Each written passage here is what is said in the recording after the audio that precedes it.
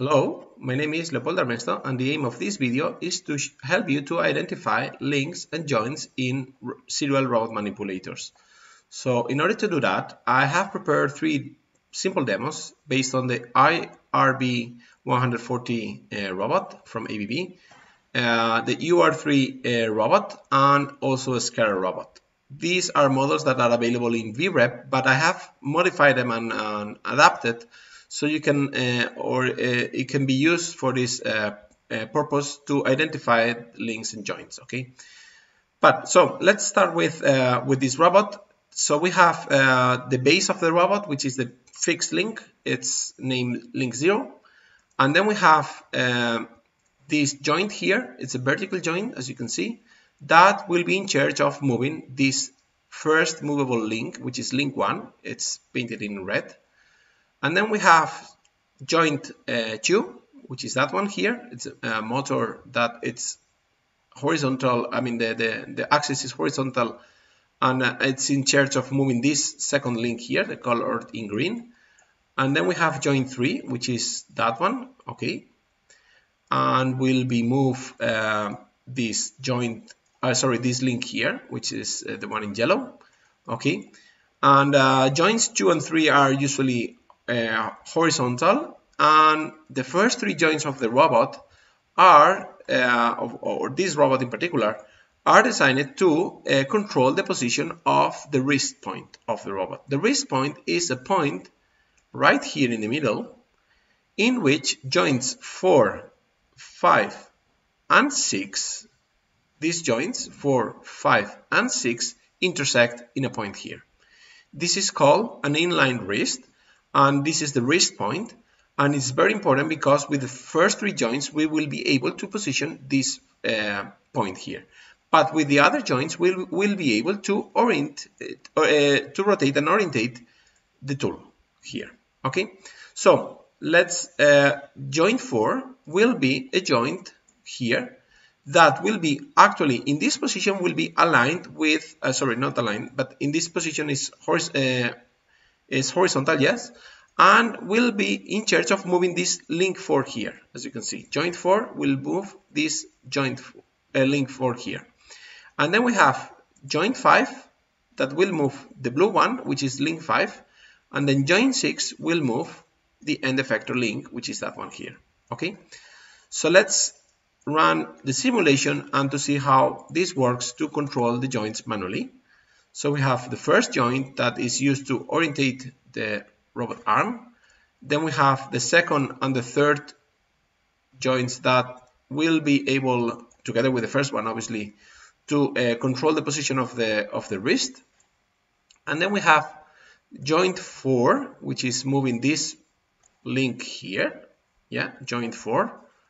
And then we have joint 5, which is that one.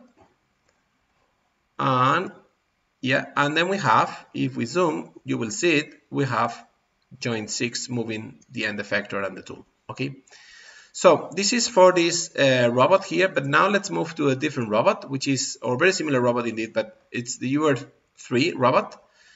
It also has 6 degrees of freedom, and in this case there's a slight difference that I will mention later. Okay, so let's start with link 0, is that one here. Then we have the joint 1 is the vertical one.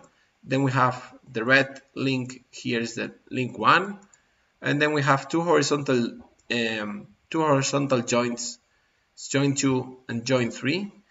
And joint 2, it's in charge of moving this link here, the green one, and then joint 3 will move the yellow one. And now the difference with respect to the previous robot is that joints 4 and 5 intersect, but not the 6th joint.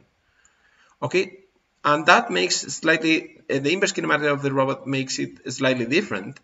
Okay, but as you will see, you can obviously you can control it as well. Okay, so the idea here is that joint 4 will move this link 4 here, joint 5 will move this link here, and the last joint will move the end effector.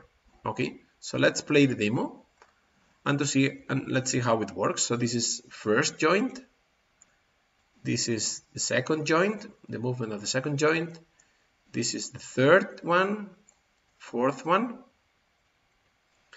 This is the fifth one.